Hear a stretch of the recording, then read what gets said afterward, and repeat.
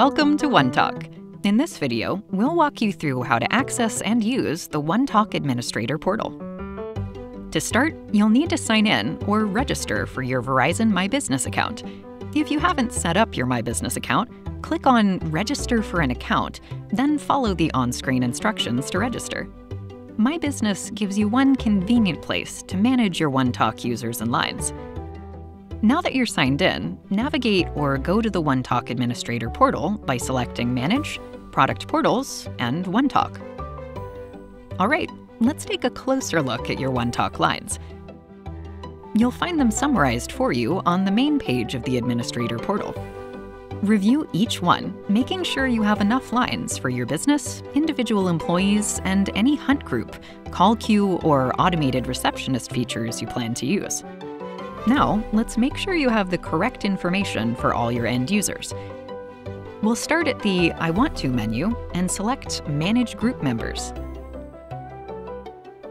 From here, you can modify usernames and extensions, plus update any email addresses and caller ID names.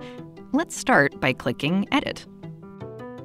Looks like we have a misspelling for the username. Let's fix that, and also confirm that we have the correct email address on file, so the end user can receive an authorization PIN to set up the OneTalk app. Now, let's enter an extension for this user. It can be any 4-digit number. Lastly, we'll assign a calling ID name, which will be displayed when calling internally. While we're on the Manage Group Members page, we can also go to a user's devices and settings to make updates. Simply click on the phone number here, and that takes you to the Manage Lines page. Now, click on the Associated Devices tab. We see the types of devices connected with the user's OneTalk phone number. So if we go to the desk phone and click View More, we can modify information such as the user's 911 address. Next, we'll click on the User Features tab to select, update, or remove all of the features available to that end user. For example, if we want to enable voicemail to email, we simply toggle the switch on and make a modification to the email address for the user. Hit Submit, and now voicemail to email is set up and configured for that end user. You can also modify features for all your users at once.